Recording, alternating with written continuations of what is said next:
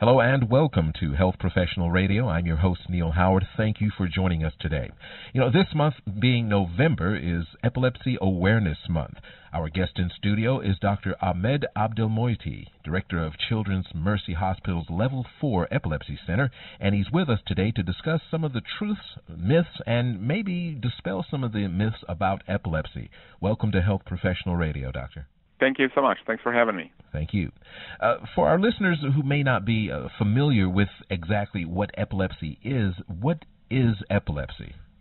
So epilepsy is a neurological condition, which is the tendency of a person or of a patient to have more than one unprovoked seizure. So a lot of times we'll get the question in the clinic, do I have epilepsy or do I have seizure? And when the patient is having an event, and that can be different types, that's a seizure. Whenever there's an increased electrical activity on the brain, and that leads to changes in the neurological status, that's a seizure. But the tendency to have more than one of this event, that's a definition of epilepsy. The epilepsy is the seizure. Are there different causes of seizures that determine what type of epilepsy? Absolutely. So there are two main broad types of epilepsy. The focal epilepsy, in which the seizures are coming out of one focus or one part of the brain. And the seizures typically will look different than the generalized epilepsy, which is the second type of epilepsy. So in the first type with focal epilepsy, patients are having partial seizures, which means seizures are all coming out of one part. And depending on what part of the brain that is, if it's, for example, coming out of the part of the brain that's responsible for movement, then the first symptom or the first sign of the seizure will be movement or rhythmic shaking of that part of the body. If it's coming where smell is the center in that brain, so the patient will start feeling or start sensing smelling different smells, like burned rubber, for example. If it's coming out of taste, it would be tasting something. So seizures are not all the same. So in partial seizure, depending on where the seizure is coming from, the symptom or the type of seizure will be very different. In generalized epilepsy, this is when the seizure is coming from all over the cortex or the shell of the brain. Mm-hmm. And there are different types of them. Some are called the tonic-clonic seizures, when the body is shaking, which is the most commonly known type by people, not necessarily the most common type of seizure, but most commonly known. And then there's absence seizure, when there is lack of response, arrested behavior. The patient might have some automatism with like lip smacking or eye fluttering and eyelid opening and closing. There's some other types which are quick, brief jerk of upper or lower extremities, and this is called myoclonic seizures, where it involves both sides of the body in a very brief, lightning-like speed type of twitch. Mm-hmm. Then there's the clonic type, which again, there's the moving seizures without necessarily stiffening or without posture, retaining a posture in a certain position.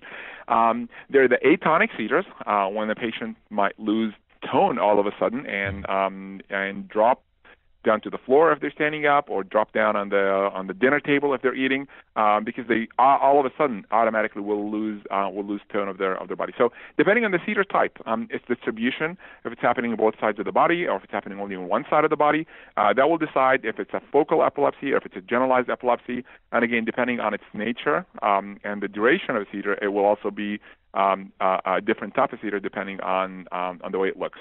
Who is a candidate for any or all of these types of epileptic seizures?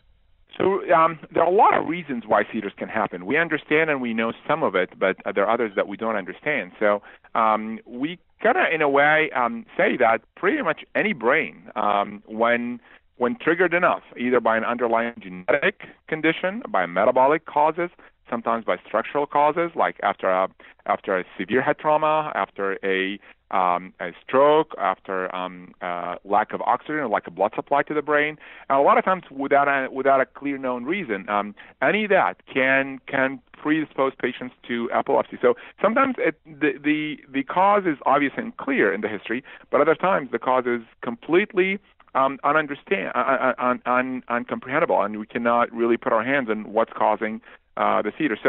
So who can have seizures? Pretty much anybody with a brain is at some chance or some risk to have seizures. That risk changes a lot depending on those other predisposing factors, from genetics, from metabolic, from structural, and so forth. but frequency is the main tell. Is that correct? So the frequency of seizures can vary a lot depending on again either the underlying cause and also the epilepsy syndrome. So epilepsy, as we agreed by definition, is tendency to have more than one unprovoked seizure. So it can be one a year or it can be 100 a day, depending on the underlying cause. There are certain known genetic types of epilepsy where patients are typically expected to have upwards of 100 seizures per day, while other types, they usually are pretty well controlled with the first seizure medication, where patients might have maybe one a year or at some other times. Once the medication is started, patients continue to do well, and the decisions are made later when and if to stop seizure medicines. In your experience, have you noticed one type of age group or something that is more likely or demonstrates more seizures?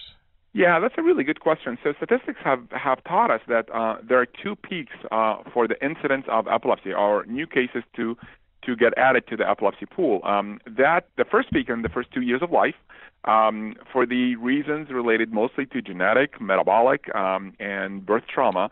And so in the first 2 years of life, new cases of seizures or new cases of epilepsy that are added to the epilepsy pool, that's a peak. The other peak, or the second peak, doesn't come until way later in the 70s, when patients are 70 plus years of age, for other set of reasons. And this is when strokes are more prevalent, falling with head trauma are more prevalent in some patients who might be immune compromised or their immunity is not as good with certain infections.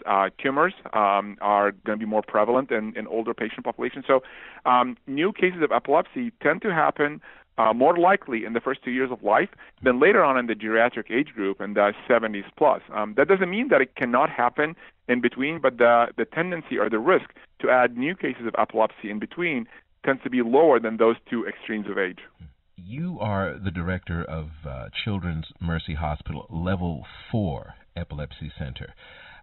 Could you explain to me, is there a reason that there is an Epilepsy 4, a Level 4 center, or is there a Level 1, 2, and 3? Yeah, so the International League Against Epilepsy then puts the definitions for epilepsy and the definitions for the different etiologies and the different causes.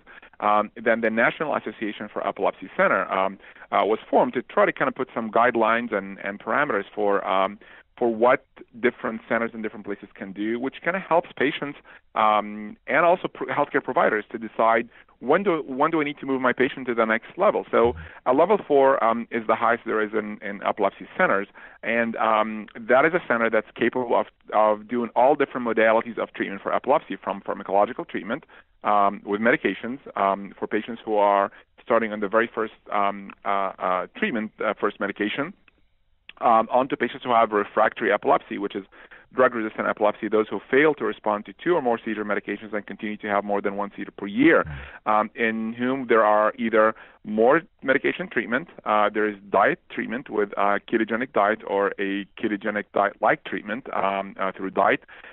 There's epilepsy surgery, where in some types of epilepsy, surgery resection of the focus where the seizure is coming from can be cured for that patient with epilepsy. Then there's the neuromodulation, which is electrical stimulation done through different modalities, either directly in the brain or through different nerves, like the vagus nerve, to help alleviate a lot of the seizures, help improve quality of life, and overall get better patient care. So a Level 4 Epilepsy Center is a center who meets enough standards or meets high enough standards of enough numbers of epilepsy resection cases, has the experience with neuromodulation, the diet. So in other terms, it's a holistic approach, not just for the seizure, but for the whole 360 of the patient as far as their well-being, their psychology, and other comorbidities that can happen with epilepsy.